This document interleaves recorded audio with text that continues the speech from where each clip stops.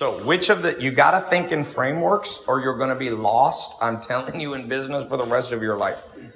Everybody's freewheeling business. Once I got over 100 million in revenue per year, every business flaw I have starts to come out. A lot of entrepreneurs are cocky because they're running 5, 10, $20 million businesses, which is fine, but those are like little blue belt businesses, maybe purple belt. So when you get lost, you have to have frameworks, the 300 frameworks of wealth, the 67 steps. So what is the framework on the social media strategy in order to go viral? And I was talking about Snoop Dogg has transformed his entire, I think he's at, well, who knows what framework I'm following when I'm looking at somebody like Snoop? Making decisions with calculators. That is one of the 67 steps. I'd say you're getting warmer, but not. You're warmer, but not there, because that is more like if you're trying to decide to sell an asset. You have a piece of real estate. I just bought a business. I just bought bodybuilding.com. I had to calculate what I'm going to offer. Instead of using my gut feeling, I created an Excel spreadsheet and basically a formula that accounted for the risk, the opportunity cost of capital, the other uses, and came up with, here's my max offer and valuation that I'm going to pay. So that is a good framework, but it's not applicable to, you know, emulating somebody like a Snoop Dogg to grow your social media, your TikTok, your Insta. What's a closer one? Good artist copy, great artist steal. Right, Pablo Picasso, good artist copy, great artist steal. That's even warmer, but people still get lost because they're out there copying different. Who do you copy then? There's another framework.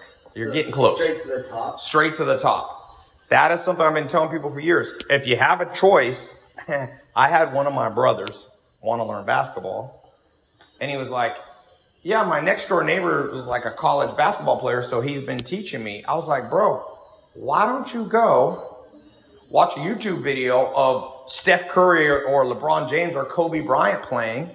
It's the same amount of time. Go copy the very top. So if you look at Snoop, like he's hit like 76 million followers. And yeah, he was a celebrity, but how many celebrities push over 50, 60 million? A lot of rappers that are legacy, you know, like old school rappers, OGs like Snoop, they don't even have 100,000 followers. So you look at his strategy, and the framework of mind is good artist copy, great artist steal. Picasso said, I don't mean you steal their stuff. Although, what does Snoop post a lot of? His own content or other people's content? He finds the best content and posts it. He's kind of following Pablo Picasso. But when you don't know who to emulate, that's why when I'm looking at business, I go, who's the best business person? Risk adjusted and time adjusted. It's probably Warren Buffett in the modern world. Because yes, there's people richer than him now, Elon Musk, you know, Jeff Bezos, Zuckerberg, because Buffett now is probably, he's still in the top 10, but not at the very top. But if you look, he took less risk. And capital always has to be measured at risk-adjusted returns. Yes, you have to be way richer if you take hell of a lot of risks. So Warren Buffett, I mean, you can argue Jeff Bezos too. Elon Musk certainly, I would say Elon is the most creative of all time. I would give these different entrepreneurs different merits. Nobody's good at everything. The problem with Warren Buffett is he builds some businesses which are not admirable, like Coca-Cola, which is really bad for the world. So I wouldn't say Warren Buffett is the most, whatever word you want to use. Elon is like, I want to do things that help the world, you know, so maybe Elon's better from that standpoint. But in terms of like being a cold, calculated investor and making good decisions, shit, who's better than Warren Buffett? That guy never made a mistake. My favorite thing on Warren Buffett is there's a story. Reporters go, hey, tell us about your losses. What's your worst investment ever in the last 60 years? And he's like, oh yeah, I make lots of mistakes. And they're like, well, what is one of them? We can't figure one out. He's like, one time I bought, I forget what it was, United Airlines or American Airlines preferred stock. And he's like, yeah, and it didn't work out as I expected. And she's like, oh, you lost all your money? He's like, no, I actually made $100 million. But you know, I thought I was going to make $5 billion. And I was thinking, my wish on all my family and everybody I love is May your worst mistakes make you $100 million, okay? But the man's a decision-making tree, which, by the way, Warren Buffett quotes. Sometimes people say, Ty, why do you quote people so much? I'm like, well, to think that you have all the answers in your own brain, you'll never get truly wealthy. All these great people study other stuff. You know, the greatest conquerors, the greatest thinkers, they build on the body of work of other people. Like Newton said, if I've seen further than others, it's because I've stood on the shoulders of giants. That's another framework. That's not in the 67 steps, but that's in the 300 frameworks of wealth, which I've never shared all of them publicly, but I use them. You got to stand on the shoulders of giants. A great reason Elon Musk is the richest man in the world, and he is putting rockets in space, and he does have a, amazing electric car. He didn't come up with all that science. That's how science works. So he's quoting other people. He's building. Tesla was 2 brothers built Tesla. I mean, he's built off of it, but even the very idea, he was built off the shoulders of other people. PayPal was a merger. He built off the shoulders of other people's work too. So that's what I was saying at the very beginning. It's a great book. I want you all to read it. Lessons from Titans. New business book. I'm now reading it, and I just finished the audio today. It is a great book, and it goes through the boring business stories that nobody talks about, because it's much more interesting to talk about Celsius, Meltdown, and Bored Apes, and Tesla. But there's a whole bunch of businesses that have stood the test of time, which is the real thing. Can you stand the test of time? Anybody can get rich for a year, but can you get rich, stay rich, and keep building wealth, not just for yourself, but for other people? And so that Lessons from Titans that talks about some of these companies like Danaher, United Rentals, things most people never heard of. And those people, you talk about good business, and what they say is what truly wins is a humble leader, humble leadership. And what brings down great companies. Every company on the Dow Jones Industrial Average from the 1800s, the original big companies in America, every one of them's fallen. Because different reasons, people get cockier. We're GE. GE was the biggest company in the world in 2001. And they almost went bankrupt twice a few years ago, because it's easy to be like, we're the best. We don't need to follow frameworks. We don't need to copy other great people. We don't need to go straight to the top. Shit. Yes, you do. Number one thing that'll take you out eventually.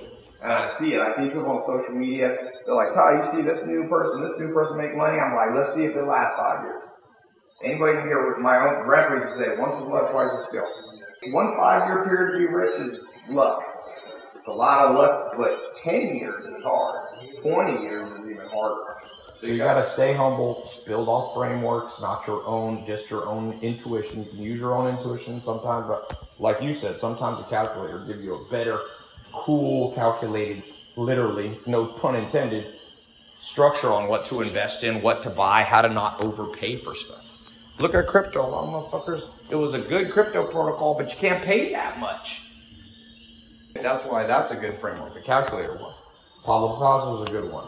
Going straight to the top, because if you follow that one, you start copying the wrong people. So you need framework on top of framework. That's what makes it hard. It's kind of like chess openings.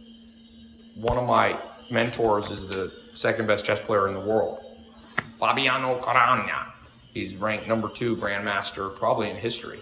I once asked him, how many openings are there that you've mastered? He said, well, there's 1,100 openings in chess, established approximately. So think about it. Great chess people, they follow frameworks, an opening sequence. Here's the best 9 moves. And who do they copy? They don't copy their next door neighbor. They copy the great chess players, Mikhail Tal, Bobby Fischer, Spassky, all these kind of people. So in chess, you see it. It's funny. A famous NBA player DM'd me the other day. Out of the blue. It's kind of shocking, because this is a big one. One of the top 5 most well-known. And he asked me a question. It was basically life advice. And this is the interesting part. I had to think way longer than regular people who asked me that question, because this dude already follows the frameworks. He has a coach. To get in the NBA, you've listened to 5 smart coaches. He has a personal trainer. He has discipline, high levels of conscientiousness, perfectionism, organization. So it was pretty interesting. I was thinking, The people who win in sports follow frameworks. Like if you watch Kobe Bryant, there's like a set of moves. If you're posting up, he copied Michael Jordan. There's a video where they overlaid Kobe Bryant doing post shots, like from the post, and they overlaid it with Michael Jordan. Their bodies almost meshed together. And so, what was the advice you gave him? It's a long set of advice, and it's advice I've never given anybody else because the dude already knows black belt advice. You have to go to, I had to like dig into, you know, the coral belt, red belt advice that I learned from guys that are on top of the Forbes list. Yeah, and I was thinking, what a sad world. Everybody could have learned what this guy learned. And yet everybody I start with, it's like every single person, I have to start with the most basic stuff. Who do you copy? Who are you listening to? Are you personally being coached by somebody? Is somebody yelling at you?